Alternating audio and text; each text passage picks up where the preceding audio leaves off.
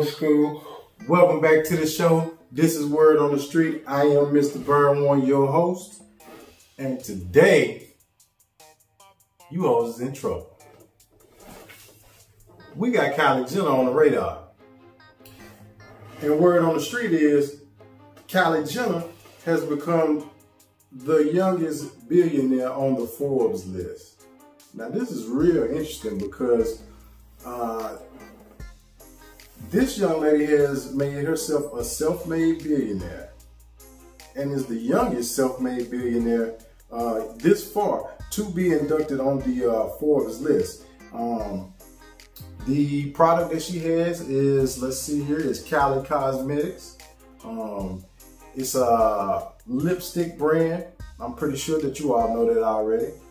I wasn't too privy to it. It's something that I'm learning now, so I figured I would just share it. But Kylie Jenner has become a billionaire, or is slated to become a billionaire, being that she has sold recently 630 million in sales. That was last year.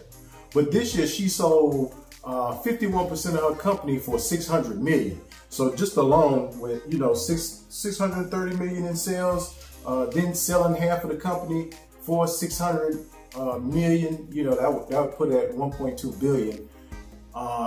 And that's just selling, a percentage of the company. She still owns 49% of the company. So she's still going to be receiving revenue from the company after, receiving that $600 million payoff, paycheck or whatever you want to call it. The reason that this is so interesting is because, as you can see on the thumbnail, you have a lot of women out here talking about I gotta get to the bag, I gotta get to the bag, I gotta get to the bag. And the bag that you all are chasing, a lot of you women, once you even get that bag, because I guess the narrative or the slang term that has developed from getting to the bag came from the women who were wearing the Gucci bags, the Louis Vuitton bags, the Chanel bags, those high-end, expensive bags that these women are wearing, basically is where the term getting to the bag comes from. Women, in my opinion, basically invented this term because years ago, all the strippers were looking for the dope boy who could buy them a bag. So their term would be, oh, I gotta get with a guy who can get me to the bag.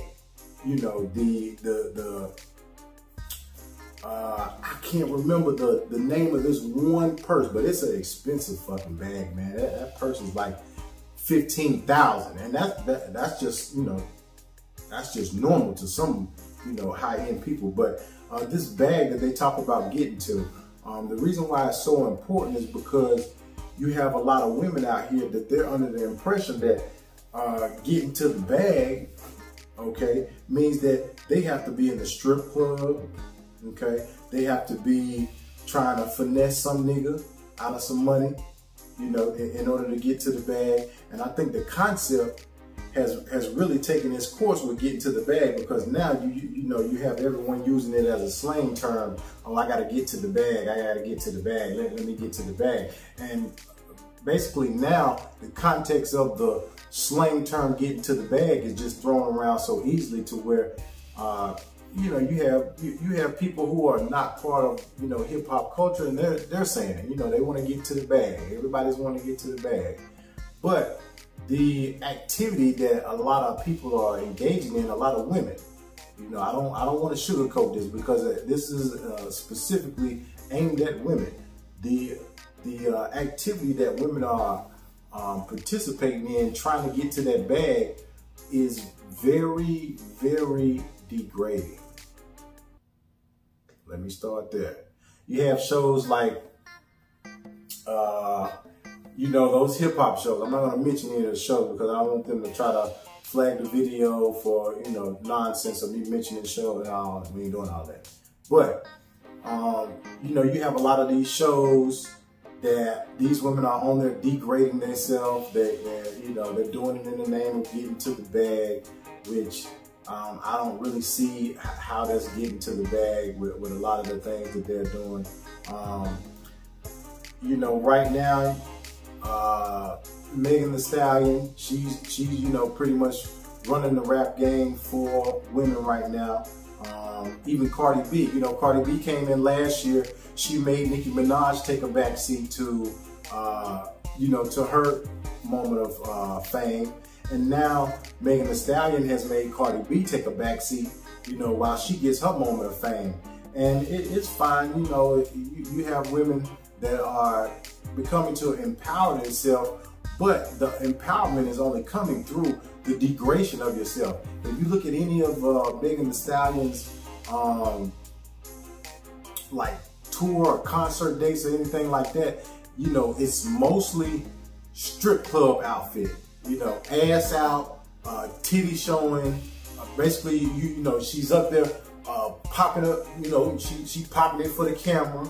You know, and basically just, you know, putting on a sex show. You know, the music is okay. I'm not really a big fan of the music, just because you know, I don't want to hear how you finessing somebody. You know, every song. Oh, if he want to do this for me, he got to pay me. I mean, that's prostitution in so many words. He knows it's very expensive to date me, okay? Like, it's a lot of her music is just like the same content over and over. You know, the nigga know what it is if he want to fuck with me. If he want to mess with me, he got to be coming with a bag. If he want to get some of this, he got to pay. Like, it's really like tiring to hear, should I say. But the concerts that I've seen, or that I have seen, a lot of them are very degrading for her as a woman. Maybe years from now, you know, if there's ever you ever have a daughter or anything, you know, what will your daughter think? When she looks at that, you know, will she think, well, look at mommy. Why is mommy half naked on stage like that? You know, by the time you're able to explain why you're on stage dressed half naked to someone like a daughter, by the time she's old enough to understand it, she'll probably be out of your control to where you'll be trying to talk her out of doing the same thing that you're doing, but it'll be too late because you've already, you know, planted the seed in her brain that, hey, if you want attention, this is the type of things that you have to do to get attention. Okay, so you know, we just wanted to touch on the, you know, Kylie Jenner. You know, she is really, you know, putting a stamp and a stain on the term getting to the bag, because she's really has gotten to the bag. You know, a lot of y'all are trying to get to the bag, and you know, you're not even close. You know what I mean? It's almost ingenious the way she's went from, even though she comes from a family that has a lot of attention from media, you know, the Keeping Up with the Kardashians, you know, her introduction to the limelight came through this show. You're coming from a family that has money, but for you to have the mind state inside all the money floating around you to come up with something as simple as taking pictures of yourself and posting them on Instagram with a, you know, with a lipstick brand, just to keep your followers interested in new colors, you know, feeling like, hey, I have to buy this color in order to look good, to be successful. Certain colors, depending on certain people, you have certain colors that resonate with them for certain days. You know, someone may get up in the morning and just, you know, from the time that they got up, the first thing that they seen in their brain, you know, that first foot on the floor as you step out of the bed, all that is vibration that are giving signals to your brain as to what color clothing you want to wear for the day. Okay, and then the clothing reflects what color lipstick you're going to wear for the day, or even, you know, your makeup and your hair. So by her being able to kind of master that realm of genius, coming from a family that has a lot of money, you know, that to me, that's basically hard work and dedication, or just, I won't even say hard work. It's basically dedicating yourself to coming up with something that you can call your own, even though you know you're in a family of millionaires. Everyone around you has money. To even have the dedication to yourself to say, hey, let me buckle down, figure out something for myself that I can be proud of for myself and call it my own. And not only that, but to flip it in the way that she's flipped it is genius. I mean, from the article that I was reading, I mean, she only has 13 employees. I mean, 7 full-time employees, 5 part-time employees. I mean, you're running almost $1 billion company off 13 people. And it's funny that, you know, it's 13 people, that number 13, you know, magical number, just to be able to conduct business and be able to bring a company to those type of numbers, which we know that she's not doing it on her own. Her mother's a super marketing mogul, able to help her, reach the marketing, the markets to market things in. She's pretty good at that. Now, I will say, she did have a little bit of an advantage because she was on the show, Keeping Up with the Kardashians, and she was able to use the money from the show to start up her company. You know, she had to spend $250,000 to get a company going, but you don't have to necessarily start that. You don't have to necessarily have that $250,000 to start some type of business. But most people, when I was, relaying the message to my son, trying to, get him to understand, you have to start somewhere with something. Just having the idea of, I want to be my own boss, or I want to own my own business. I hear this all the time. People say it all the time. I want to open a business. I want to run my own business. I want to do, and my first question would be, what kind of business are you going to run? What are you going in business to do? A lot of people don't even know. They see other people who have put in the time and the effort, the research, the knowledge, the investment to own a business, that they're just looking at monkey see, monkey do. I want to do it too. But you have not done what it takes to own a business. You don't even know what business you want to run. Like, are you want to be in clothing? Or you want to be in food? What kind of business is it that you want to run? So I would say that's the first thing you need to figure out if you're saying you want to run a business. For her to be able to come up with something as simple as lipstick. I mean, come on, man. Lipstick has been around for years. You have companies out there that have been selling lipstick since way back in the day. I mean, you have women like Marilyn Monroe wearing lipstick. I mean, lipstick's been around forever. But for someone to come and reinvent the wheel of lipstick and then make $1 billion off of it, she's scheduled to be the youngest billionaire ever.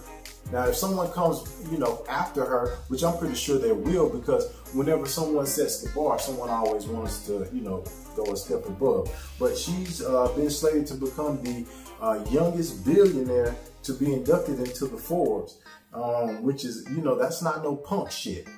You know what I'm saying? Like that takes some hard work and dedication for you to make the Forbes list at almost $1 billion. Now, the $250,000 that she started the business with, I understand that everyone's not going to have that money for a startup, but you have to start somewhere. If you're on your job today, maybe this video can help you have the mental strength to say, you know what, today I'm going to start putting $25. $25 is nothing. I'm going to start putting $25 a week to the side for the next year and a half, or the next 2 years.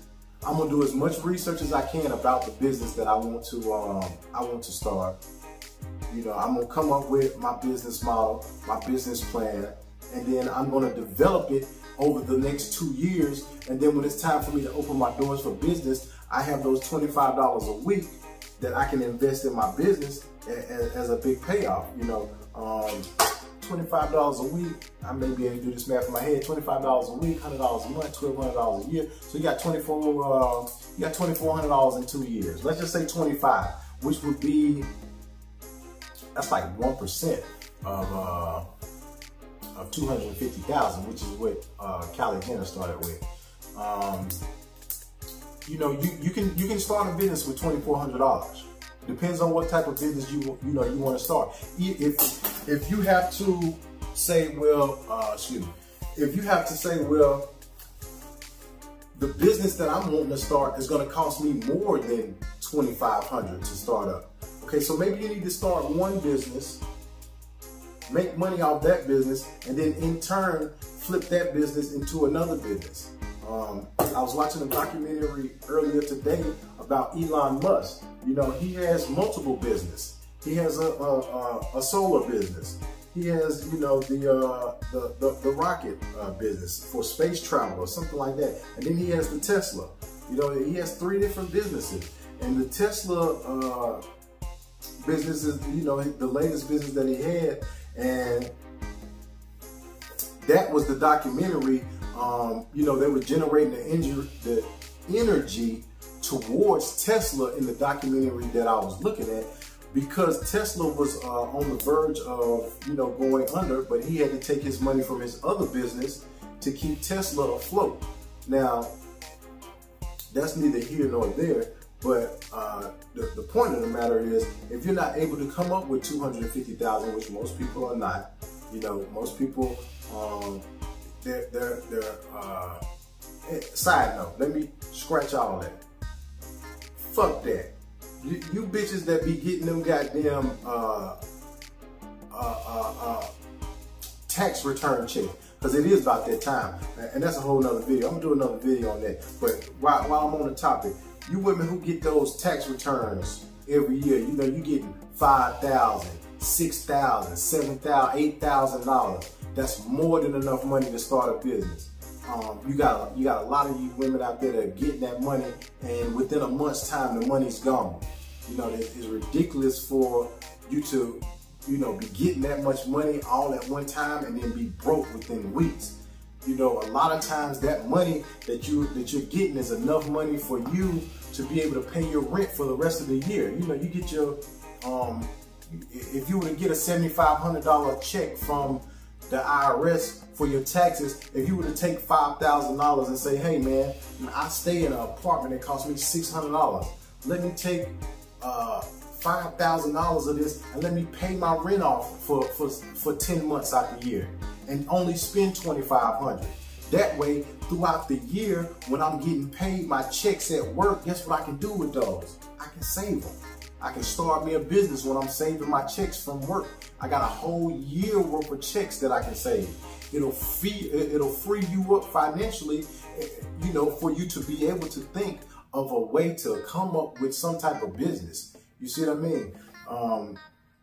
Because obviously, if this young lady here, you know, being able to come up with something as simple as lipstick to make $1 billion, I mean, why shouldn't someone else be able to do it? I mean, she also has a deal with Puma and PacSun. PacSun is a clothing company that, you know, I guess she has a little bit of stock or stake in. The stock or stake that she has in that company may have helped her get to this $250,000 so that she can invest it into this lipstick business. The lipstick business now is starting to venture into, you know, other products that go along with beauty. But, you know, the beauty industry collects so much money from women per year.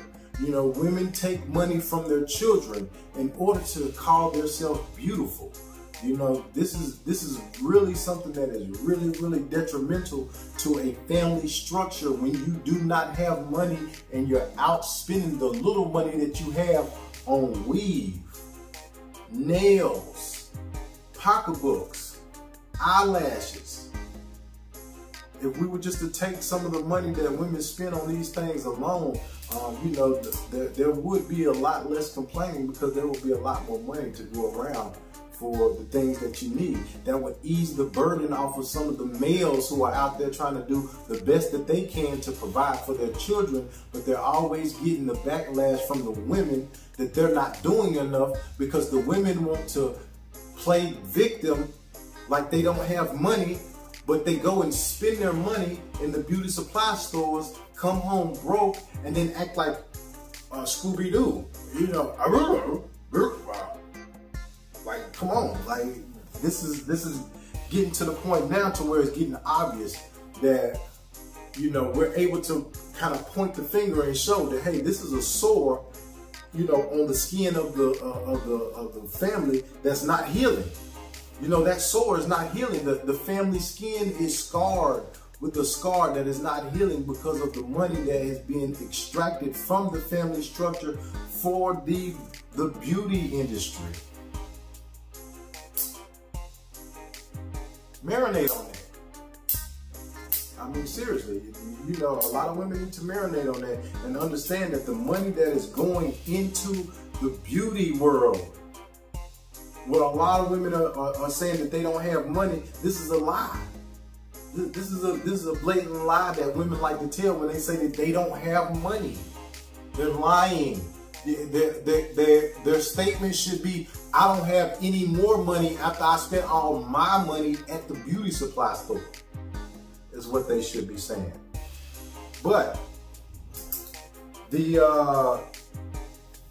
Kylie Cosmetics sold 51% of the company, sold it for $600 million, and she's basically being put into Forbes more than coming in with more and at a younger age than a Mark Zuckerberg, the Facebook guy, and a host of others.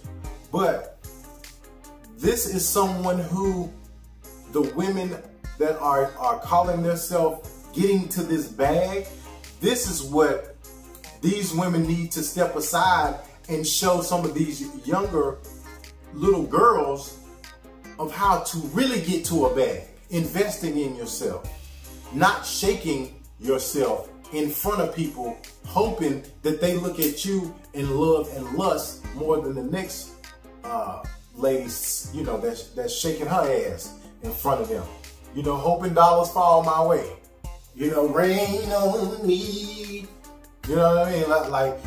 Like the concept, which I've said before, the concept of the strip club. You have men that go out here and they rob, steal, and kill to go in the strip club to show women that they feel are beautiful or as lustful as they want them to be, to make these women feel that like they're the man. They rob, steal, and kill to go in the strip club and throw the money on the floor like it's trash. Okay? Just think about that for a minute. You know, you have women that are out here enticing men to go out and rob, kill, and steal from the next man so that he can bring the money to her and throw it on the floor in the strip club like it's trash. Now, the reason that this is so important is because right now in the rap industry, if you're a female that's coming out with some positive music, you know, you're speaking positively, you're talking to India, Irie talk, you want to let your hair grow, and they don't want to hear that. You know, if you coming in here talking about twerking and shaking your ass and all that, then you good. You can chill for a minute. You know what I'm saying? That's why this is so important, because that's a lot of the music is being generated now to the stripper. The stripper has taken over as the leading female rapper. Okay, we had the MC Lights, we had the Yo-Yo, you know, we had the Queen Latifah, we had the Debrat, you know, we had the Missy Elliott. Okay, all of these women represented a different form of being a woman, but now it's like the vibration that women have used the rap game to empower themselves with has become the most degrading thing that women can do, which is shaking their ass for dollars. Call it like it is, you know what I'm saying? If it's a duck and it quack, it's a duck. Now don't get me wrong, I'm not against strippers. I'm not against people who go and they make their money, but make it with a cause. We're not looking you know, for someone to be a stripper for the rest of your life. You know, if you go, you strip for 3, 4, 5 years, you stack up some money, you know, you got money stacked over here to where you want to do something with it one day, turn it into some type of legitimate business, I understand. But if you just, you know, you're a chick that you're in the strip club, you're in there, you're starting to develop the habits of being an alcoholic, you're developing the habits of being a drug addict, you know, you're developing the habits of being a whore. You basically develop the habit of a lifetime dependent of a degrading yourself mentality. You know, like you come in, I would never do that, and before you leave, you're doing everything. It ain't nothing that you ain't done. You know, everybody done wrote their name on your ass. You know, you might as well hand a nigga a marker while you hitting, so you can write your name on your back with everybody else. You know what I'm saying? It's basically marking his name on the wall. You know, Big G was here. Okay, so yeah, shout out to Kylie Jenner. And today Kylie Jenner gets the ultimate finesse, because, hey man, the girl done finessed the whole industry, the whole beauty industry. She done finessed and cut a big chunk out of the beauty industry and done made $1 billion. Y'all hoes catch up.